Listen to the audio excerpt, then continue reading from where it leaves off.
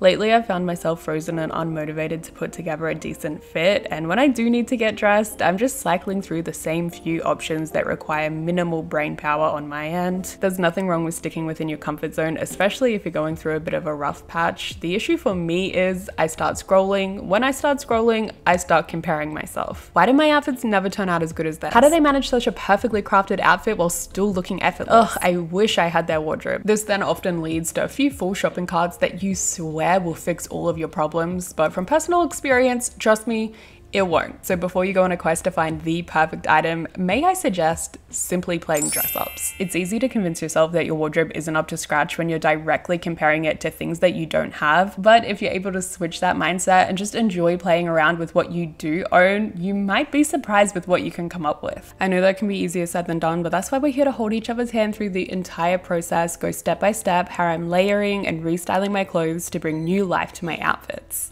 A cardigan and pleated skirt is an absolute classic. If I threw on some shoes, grabbed a bag, I'd be good to go as is, but I wanted to see if we could make it a little bit more interesting. I decided to start out with a baby pink button up to match the beautiful bow detail on the cardigan, and I was kind of trying to follow the sandwich method by going with the black tights and then the pink shoes, but I felt like they were just too bulky. It was giving like clown energy, so I switched them out for the Mary Janes instead. The midsection felt like a lot of blank space to me, so I added a belt to break that up, and then for the rest of the accessories, I opted for cutesy just to keep that charm, and I really love how it turned out overall. It almost has like a deconstructed preppy feel to it, and just in case an extra layer is necessary, I thought that this oversized blazer was a good option. I actually really like the inclusion of grey in this look. It almost softens the stark contrast of the baby pink and black.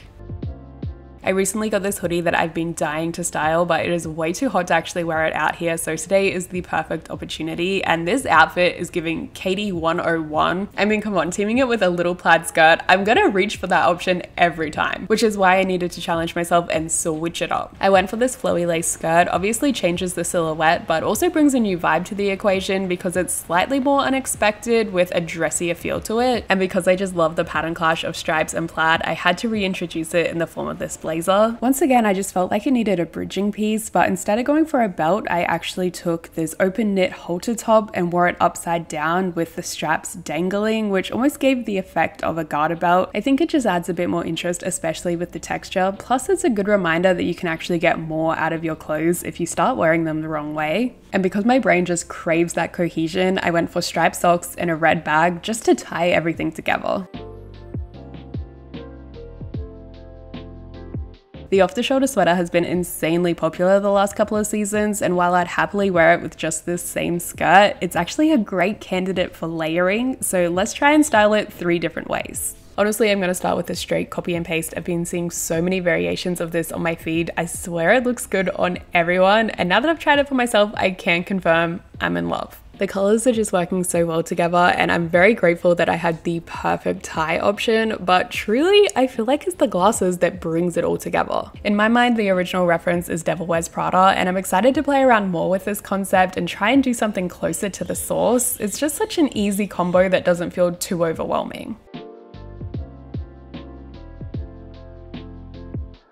Jeans and a sweater is a go-to comfort outfit for me, and it is such an easy one to level up. I think I've liked every picture in existence to feature a lace skirt over baggy jeans. It is an addiction at this point, but it just works. I would love to get a white one that is more of a wrap tie-up situation, but for now I'm just making do with this thrifted option that still has the lining attached. Thankfully, the texture of the skirt really helps break up the color blocking that's happening, but to further that, I've also layered some long necklaces. Because of the necklaces I chose, I decided to stick with black accessories to balance everything out, and for me that helps it make it feel more wearable, especially on days that I'm not feeling my most confident. It helps tone down my sometimes cartoonish style when I don't feel like being perceived.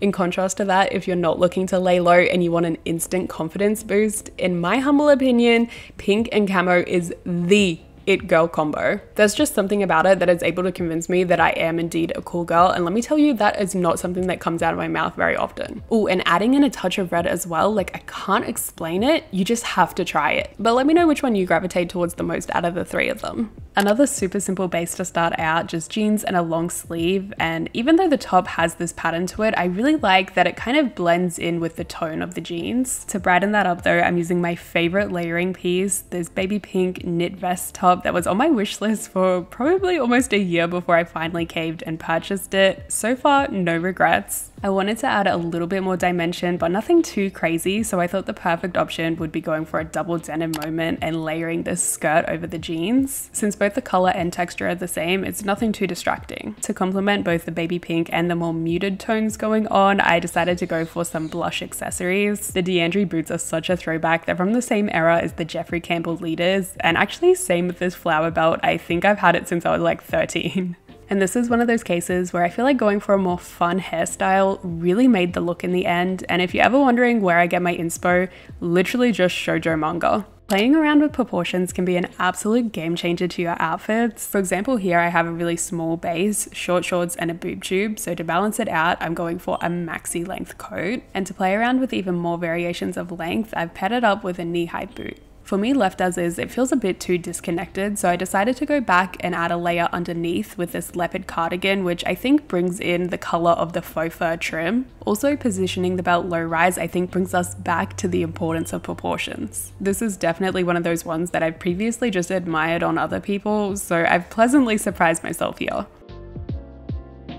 And again with the proportions, because I do kind of have a long torso in comparison to my leg length, so this long line top isn't really doing me any favors. But the simple fix for me here is just to add on a cropped layer. And I don't know, there's just something about the preppy, almost business casual nature of this that makes me feel like I belong in a 2010s teen TV show. Like, could I or could I not make a cameo in Pretty Little Liars in this outfit? Oh yeah, I also tried to take it in a different direction with the leopard coat, but I wasn't loving it. Another helpful thing to create balance in your outfits is juxtaposition, and I feel like this is kind of overused at this point, but as someone who grew up on Close Encounters videos, this is ingrained in my soul. For example, in this look, rather than being sporty from head to toe, I switched out a few of the items for something a little bit more soft and sweet. Taking two clashing aesthetics like this and mixing it into one can help make the outfit more interesting, and also in this case, help dress up something that is very casual without compromising on comfort.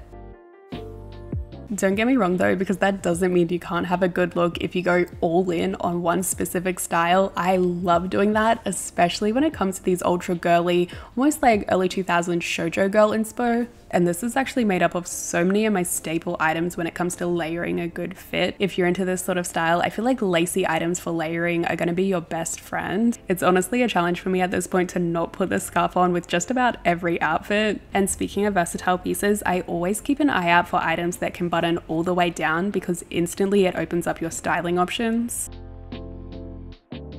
Okay, spoiler alert, this one's gonna get a bit dicey. I started out with the same base, but this time around I wanted the lace shirt to be the outer layer, and I thought it could be cool if on the bottom we switched the order that the colors were layered in. So I went for this poncho but wore it as like a sheer skirt. Obviously at this point we need to accessorize, but this is where it took a turn for the worse, because as I kept layering them on, it just read more and more pirate. There is absolutely no defending that. Even though I'm not loving it, it's just a bit too costumey for me to feel comfortable wearing it out and about. I still wanted to include it because trial and error is such an important part of this creative process. If you're just sitting there scrolling and imagining outfits in your mind, you'll never really know if it's going to work out, because honestly sometimes I think I have the best idea and then we end up with this. But you know what, there is a very high possibility that pirate core is a huge hit this year, and if not, I can probably sneak on set of a film crew. Since I was apparently taking things too far, we're going to take a step back and look for some more summer appropriate outfits. I'm not gonna lie, I'm a summer auntie. It takes away my ability to layer, so I'm always feeling like my outfits are undercooked. And I'm sorry to report that I caved to peer pressure and bought a pair of jorts. I felt like I was missing out on the summer experience. For tops, I couldn't help myself and still layered too, but both are really lightweight with a mesh and an open knit. And the orange top actually comes with matching sleeves. Obviously gonna skip them when it's too hot, so I decided to tie it on my belt loop and add a little charm just to bring more color into the outfit. For sun safety, a cap cap just felt correct, unlike the footwear choice, which the boots are definitely questionable. In my defense, I do genuinely wear these all throughout summer because they're more of a looser fit. It just feels hot weather friendly. As much as I like how the fit turned out, it's not necessarily my typical vibe, so something more within my comfort zone would be styling a cutesy summer dress. It's a very pretty dress to begin with. I love the colors, so I didn't want to distract from that, but if I left it as just wearing one singular piece, I knew I would feel naked. I kept it simple with probably one of my most worn pieces this time of year, a little cap sleeve white bolero. And again, kind of going back to that sandwich method when it came to accessories, I went for black in the shoes, belt, and the jewelry. However, I thought it would be fun to switch it up with the bag and go with the pink to bring out the flowers from the dress. This one's super cute and super easy. Let me know if you are looking for more summer appropriate outfits, because I could do like a outfits of the week, what I'm actually wearing sort of thing.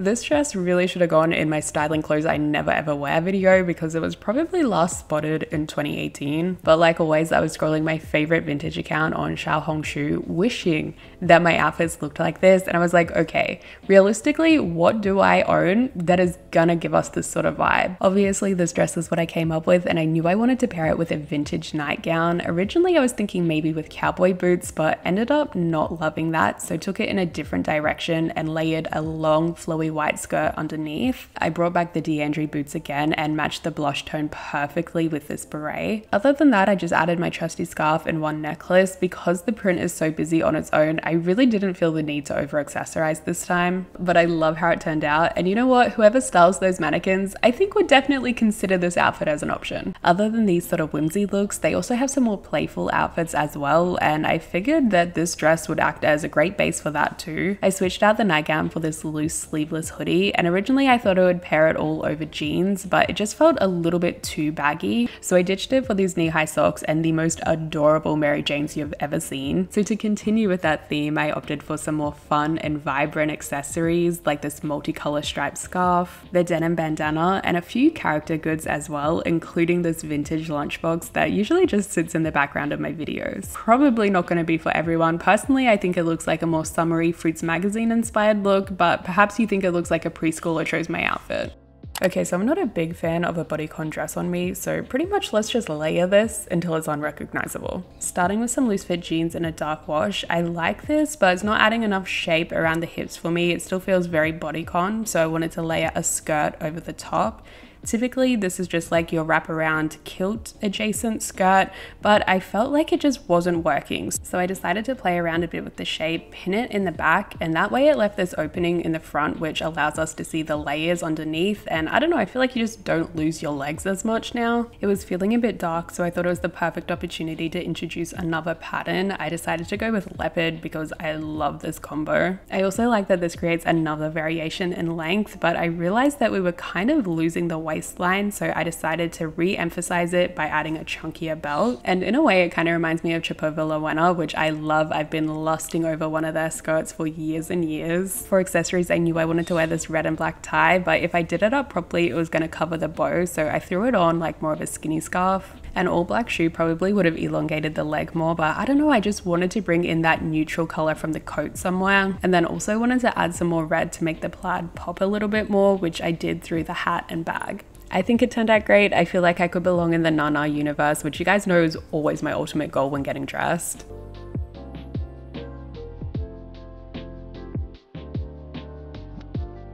I wear this t-shirt at least twice a week. Typically I pair it with something a little bit more neutral, so I wanted to switch it up today. I love how this shade of yellow teams with blue. Obviously the designer does too because it's already built into the graphic, which makes it so easy. I went with this little tulle tutu skirt, which instantly made me want to reach for my all-time favorite accessory, this beanie scarf combo. I will admit it makes the outfit somewhat weather challenged, like what season are we wearing this in? But I decided just to roll with it, put these leg warmers on. It didn't feel like just enough, which is a reminder that layering isn't just for your clothes, but your accessories as well. I threw on these stockings underneath, which I think instantly made the look so much better. I like that the denim bag brings a darker blue into the mix, and please notice my Skate the Infinity pins. I thought it was perfect for like the warm and cool tones. This shirt is one of my most precious items in my wardrobe. I got it my first trip to Japan from a small local designer. It gets a lot of wear in my wardrobe as is, but I wanted to try styling it as a skirt today. I see this on TikTok all the time, but whenever I've tried it in the past, I just don't know what to team with it. I figured it'd be easiest to stick with the black base on top. That way I know my accessories will be sorted, but I did layer on this beige corset. It helps blend with the warm tones in the skirt. Plus, since I only tied it up halfway, it adds more to that deconstructed feel. The black boots kind of elevated it a little bit, so I thought it'd be fun to counteract that with a really casual outerwear piece, but this hoodie just was not working. So instead of fighting it, I played along with a more dressed up feel, opting for this slim fit utilitarian jacket. Doing up the top button only created a really nice shape and allowed the layers to shine through. This is definitely something different for me. I don't think I ever would have come up with this unless I gave myself this designated dress up time to just experiment freely. A sweatshirt and jeans is the lazy girl staple, but it's actually really easy to dress up too. I'm actually surprised more vests haven't popped up in this video because they are such a great option when it comes to layering. I love the color of this one. I think it works well with the graphic, and also the texture just keeps things casual. You probably realized by now that I have an obsession with skirts over pants, so I'm taking that same one that I've styled multiple times already. Felt a little bit frumpy here though, so I hiked it up, tucked it under my bra, and now it's more of a mini length. And since it's a similar color to the sweatshirt, it almost just feels like an extension to it now. For accessories, I stuck with things that to me still have that cozy texture, again, just to keep it casual. I was trying to think of layering options that I hadn't already tried, which was when it hit me, a dress over a dress. This ended up being one of the easiest ones because it really didn't require much effort. I think especially if your starting dress is one that has a collar and a puff sleeve. Of course, it also helps that the other dress already has the most adorable print on it, so I didn't feel like I needed to be too heavy-handed with the accessories. However, I thought that the striped scarf was a nice touch. This is definitely the sort of look I'd be happy with if I was a cartoon character and had to wear it every single day. I just think it's so cute. Those were all the outfits I came up with today, and honestly I can't remember the last video where I liked the outfits this much. Let me know which ones were your favorite, and I hope you got some inspo on how to layer your own wardrobe as well. Thanks so much for your patience with me. I know it took me a while to get this one out, but like I said, I've just been in a bit of a style rut. I'm starting to have a lot more ideas though, so hopefully I will be seeing you again very, very soon. Bye!